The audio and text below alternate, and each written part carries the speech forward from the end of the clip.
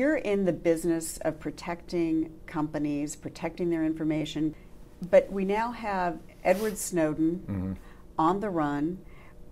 And the whole episode, doesn't that suggest to companies that you can do everything and still have a disgruntled employee in the next cubicle over stealing your stuff? Yeah, when you look at the Snowden incident, it is really hard to safeguard yourself from thousands of employees. At the end of the day, there's a personnel security issue as well as a cyber issue here.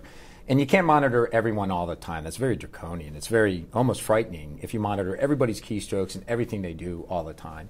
So there's just a lot of natural challenges that come out of this issue. You want your employees empowered. You want to push down empowerment, which means you do have to push down access and push down the ability to make decisions at large organizations. So this is a tough issue and one that's never going to go away. Now, you're very involved in looking at cyber espionage coming out of China.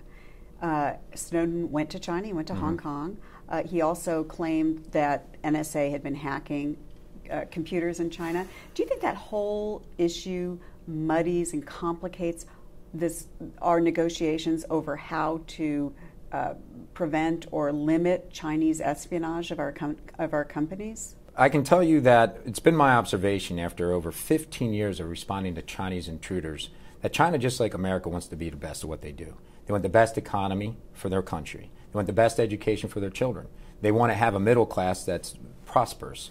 And if they can gain advantage to do so by hacking, they'll do it.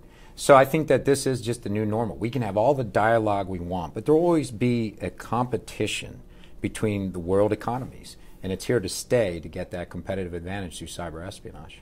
Your company is built on the proposition that you actually cannot protect yourself just with firewalls. The breakthroughs will happen. You guys have to come in. We always say you've got to reduce your target area to as small as you can get it. But I don't think it ever gets to zero. If you've hired people, it will not get to zero. So what we try to do is say, mind that gap. You always have a target area where you could be compromised. You should always know how that could happen and make sure if it does happen, you're 10 minutes behind it. You'll never close it because the minute you close that gap, you're probably in an inoperable business. You're not on the internet, you don't have a website, no one can check their email, and you cannot check Facebook, and you cannot tweet, and you can't do anything. So culturally, that's just not permissible. In fact, what I see is the gap going like this a little bit right now because we have a generation of people that the internet and its access and social media is like oxygen. That's what I was going to ask you. So, I mean, with more Facebook and Twitter and so forth, that almost makes companies more vulnerable? I think it does, and it's not Twitter's fault, it's not Facebook's fault. What it is just people. What we've really done is we've taken enterprise security, how to secure a company.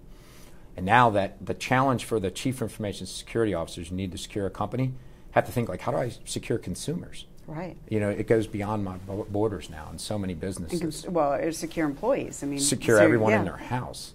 Because you're going mobile now, you're bringing your phones everywhere, you're bringing your iPads everywhere, and if you have a job where you have to open up email from outside your own corporate network, you are at risk.